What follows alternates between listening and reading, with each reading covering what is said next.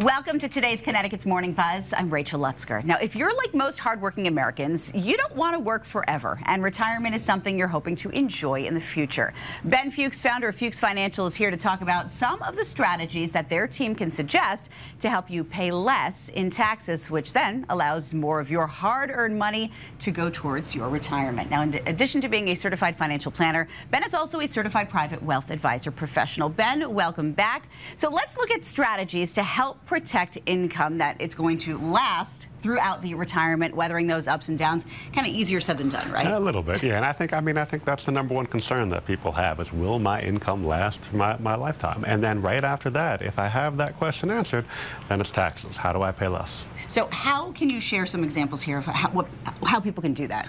Yeah, I think what's important is to understand how income works with other income. So Social Security is taxed different from pension income or withdrawals from your IRA or 401k, and that's also taxed differently from dividends and capital gains. What we do is we show our clients together how, when you put all those things together, what the impact will be.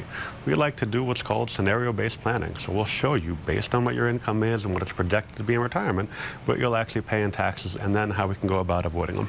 So what other factors kind of go into that whole planning? What do people kind of need to bring to the table? Well, you need to bring your tax return. It's really important. So we met with a couple recently that we talked through what they had, and I saw their tax return, and their adjusted gross income was just slightly over $100,000, like $101,000, which is painful because in the state of Connecticut, if it's over $100,000, you're paying taxes on all of your Social Security.